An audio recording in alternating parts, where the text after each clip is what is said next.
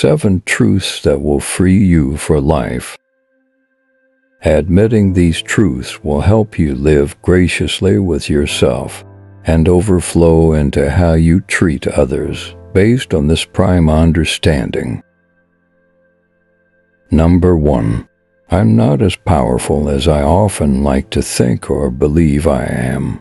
The best of any man is still a man. A man is only as strong as the health of his secret place. Number 2. Despite my many efforts to learn and improve, there are many things I still do not know, and there are many things I still have to learn. Education is a lifetime pursuit. The day you graduate, you don't start becoming de-educated, you start dying. Personal development has no finish line. The better you are, the best you should strive to become. Number 3. I am easily alarmed at the fault of others, but outside the grace and help of God, I'm a baggage of imperfections myself. We often look at others through a magnifying lens, but at ourselves through beautifully colored glasses. I am as faulty as any other human being out there. The only difference is the level of our yieldedness to and transformation by the Spirit of God. Knowing and accepting this makes you more compassionate and bearing towards others better than any sermon can. Number 4. Giving the right circumstances, temptations, and liberty or opportunities, I'm capable of any sin. It is easier to judge a marathoner from among the audience. It is easier to criticize and give harsh comments about the player who missed a shot. However, hitting the pitch, grinding in the court, makes everyone less judgmental. We are only saints, only related to the trials and testing God is shielding us from. We're all humans. No one is more human than another. The tendency to fall is something we all have in common. You'd be heartbroken, what even the finest of men will do, when faced with the worst of trials with nothing but windows of compromises.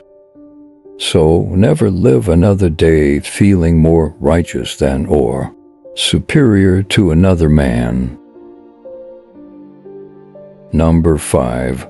Independence is great, and it improves self-dignity and respect, but no one thrives in isolation. We usually need the help and impute of others more than we'd like to admit. If you alone, by yourself, are enough, God wouldn't bother about the lives of over 8.2 billion other people sharing the earth with you. Man was created to be interdependent. You need people, and people need you.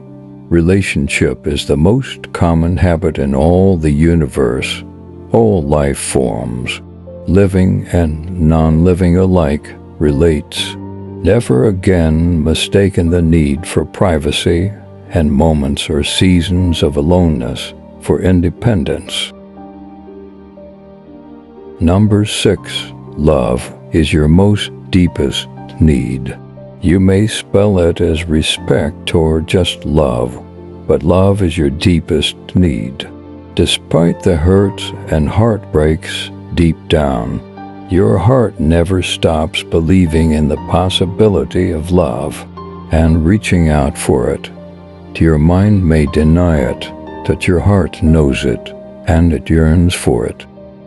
Love is beautiful. Love is perfect. We only use perfect love to love imperfect people, and that is why love seems porous. Love is perfect in our hands, it's fragile. Broken people break love, hurting people hurt love, abusive people abuse love, childish people play with love, corrupt people corrupt love, otherwise love left undisturbed. is whole and perfect. Wise people protect and preserve love. Number 7. Never do good beyond your capabilities. Impressions would fade away one day, sooner or later. Understand that people may never respect or appreciate your all, but God sees it, and that's a plus. Don't try to quantify your giving. The woman in the temple gave her dime, yet she gave the most.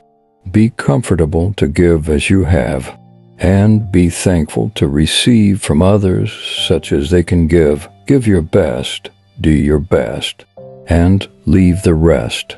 Always leave margins for people's gratitude to fill things up. I'll leave you a bonus. The 8th, never say I love you, just so you could hear it reciprocated back to you. The aim, subject, and goal of love should always be the other person and not yourself. People who always say I love you with themselves as the end always feel unfulfilled when it's not reciprocated back to them. And that's selfish, more so. The primary, secondary, and tertiary proof of love is giving without expecting a return or pay up. I love you. That's why I've freely shared these truths with you. If you love others, help them see this too.